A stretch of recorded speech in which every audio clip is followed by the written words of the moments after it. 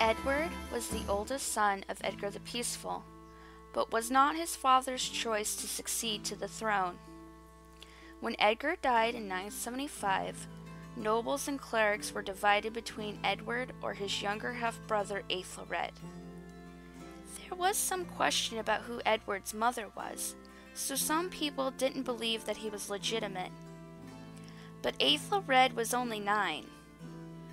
Edward was chosen and then crowned by two of his main clerical supporters, Dunstan and Oswald. Shortly after being crowned, there was a comet, a famine, and the anti-monastic reaction.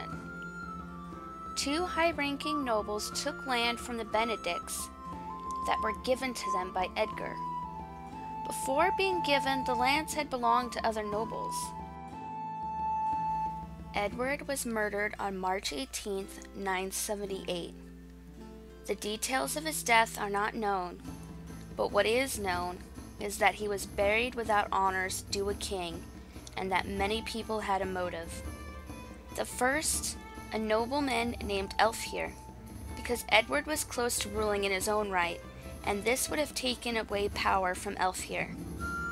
It could have also been Aethelred's advisors, because they wanted Aethelred to become king, or because of a personal dispute. Lastly, it could have been Edward's own stepmother, Elfthryth, because she wanted her own son to rule instead.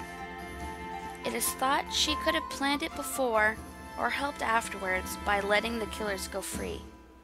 She certainly didn't do anything to stop Edward from being buried without honors. Edward's body was buried at a town near the castle for a year, when Elfhere wanted him reinterred. When Edward's body was found, something amazing was discovered. Edward looked like he had just been buried yesterday. He was reburied in a very lavish public funeral in Shaftesbury Abbey. Later, during the reign of King Henry VIII, Edward's remains were hidden.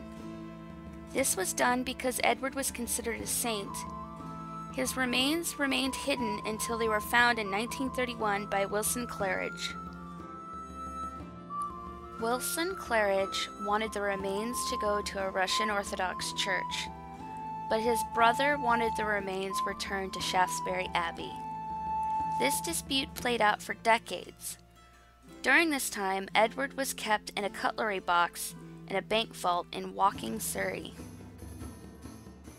The Russian Orthodox Church won, and in September 1984, he was buried in a Greek Orthodox church in Woking. The church is now named St. Edward the Martyr Orthodox Church. La, la.